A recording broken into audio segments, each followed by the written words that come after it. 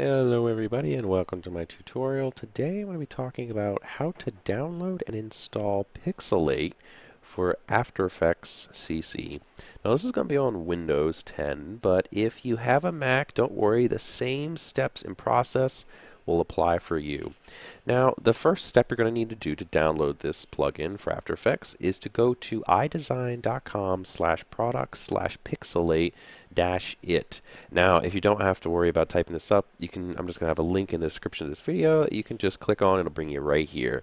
So the first thing to do is you're just going to scroll down and click Add to Cart for Pixelate It, and don't worry, it's free right now for a limited time. Now you might want to pick this up as soon as possible because eventually this is going to be, by the looks of this, priced at $7. So highly recommend grabbing this product. It's a really cool.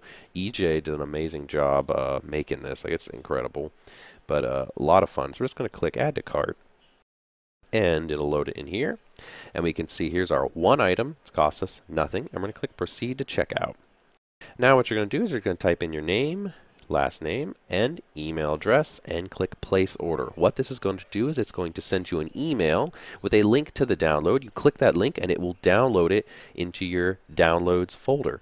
Now I happen to have a link already, and I am going to click it, and it is going to bring me, gonna click it right here. Now you can't see the email that he sent me. I'm gonna keep that into my thing. It's on my other monitors. You can't see it, but there's a button on that email that says download it, and you're gonna click that. So trust me, it is definitely there, and it'll download. You can see it popped up, downloads. Now what we're gonna do is we're just going to open our downloads folder. And I'm gonna pull this over here so you guys can see. And we have, ignore all this other stuff, here is Pixelate It. Now you can move this folder anywhere you want. For me, I'm just going to keep it in my downloads folder, and I'm just going to right click and do extract all. So I right clicked on here and I did extract all. Pulls up this dialog. I'm just going to extract it right here. There we go. It extracted that. Here is our new file. So I'm going to double click to open it.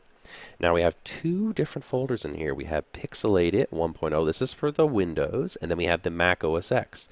I'm on a Windows. I'm just going to double click here. Don't worry, it's the same process. It's the same file. And inside here we have a few items. Here's the README on how to install it. And you can read through here, and it's going to, oh, it popped up my other monitor. You can read through here, and it'll go through the process on it. But you won't have to do this because I'm showing you here in this video, so that won't be a problem. And basically, all we have to do is click on this file, pixelateit.jsxbin. We're going to right-click that, and we're going to do copy. Now that we have that, we're going to go to our local C drive. Now, depending on the drive that you have After Effects installed on, this is going to differ or change. So if you know After Effects is on your E drive, then you're going to want to go that one. For me, I know it's on my C, and here's how you tell which drive After Effects is on. Just pick a drive, anyone randomly, and then go to Program Files, and then double click on Adobe. Now if you see After Effects CC or whichever version you have in here, that's the drive you have After Effects on. If it's not in here, then check the next drive. For me, this is the right one though, so we're just going to double click After Effects CC 2015, then we're going to click Support Files, and then we're going to scroll down until we see Scripts. This is the Scripts folder. We're going to double click to open this, and then we're going to click on Script UI Panels. We're going to double click this, and now we're just going to right click in an empty spot, and we're going to click Paste. And it's going to ask us for permission to put it in here. We need administrative permission. Don't worry, it's very safe. I've tested it, and it's very secure. I'm going to click Continue, and it pastes it right in there, and now we're good to go. So I can actually close this. And I can cancel this because this is a extract I did twice by accident, trying to extract the folder. But we don't have to worry about this. You're not going to see this. It's just me. I did it twice. But now, if you haven't already had After Effects open, when you put this folder in, you're good to just launch it. Now, if you already had After Effects running when you tried to put that in, it's okay. You can. You're just going to have to restart After Effects. So make sure at this point, After Effects is fully closed, and now we click it to launch it. And this is going to boot up. Might take a few seconds for me. I have a few plugins for it to slow it down a little bit. And there we go. It's going to boot up. Now, here is how you run Pixelate within After Effects.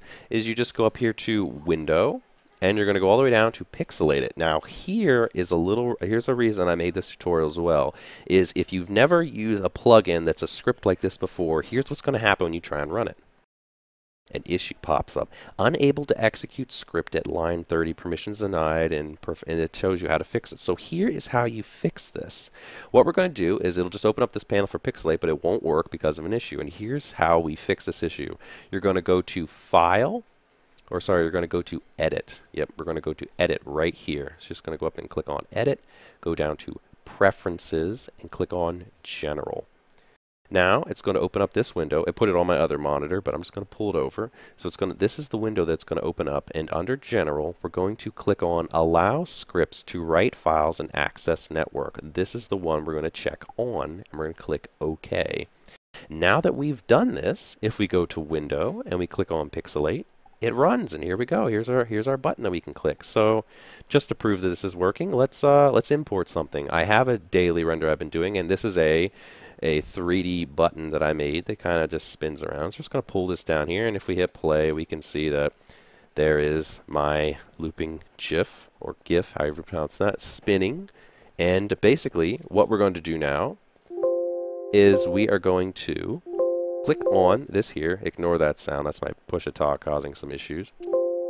But we're just going to click on this, and we're going to click Pixelate.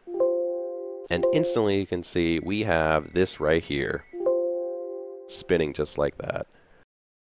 And yeah, there you go. It's fully working. Seems to be doing pretty good. And we can also go to our effects panel right here, and we can actually change the slider to increase the level of pixelate actually happening here.